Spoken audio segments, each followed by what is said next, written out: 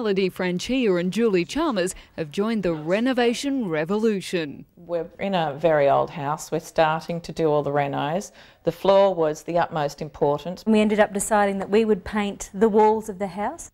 While these mums desperately wanted to spruce up their homes, both were concerned about paint and polish fumes. I have always been aware that the fumes from ordinary paints are toxic, that they can cause respiratory problems in children and respiratory problems in adults. I have a son with a learning disability which makes him hypersensitive to really nasty smells, and I couldn't put him through that again. You can get a toxicity from the solvent from the paint because you're exposed to enormous amounts, or other people who just get exposed to very small amounts can have a sensitivity reaction to the solvent in the paint.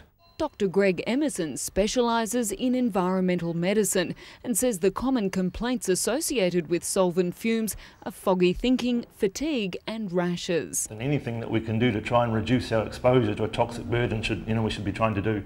10 years ago, professional painter Steve Williams walked away from his career to escape the side effects of paint fumes. Yeah, I developed dermatitis, and I saw that a lot of other painters that I was working with developed dermatitis too.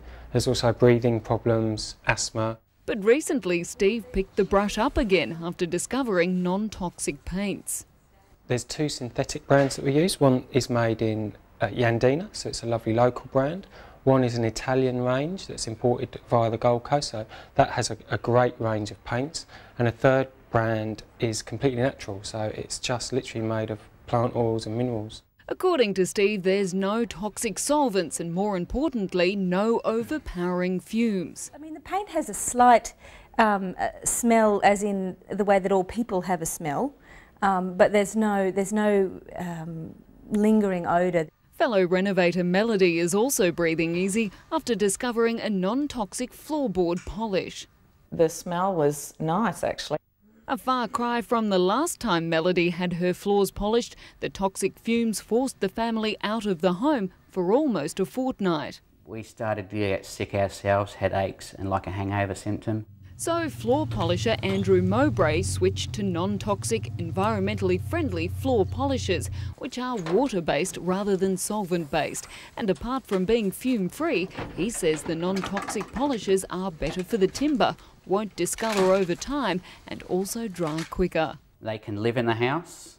Depending on how the house is set up, you can do one half for the house while they're living in the other. And according to Andrew, there's a range of different floor stains, just like regular polishes.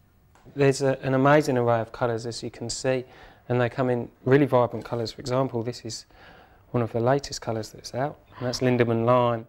Both the non-toxic paint and floor polishers are a little bit more expensive, but according to our mums, the finished results and the durability are equal to their conventional solvent-based counterparts. Yeah, it's just like any other paint, basically.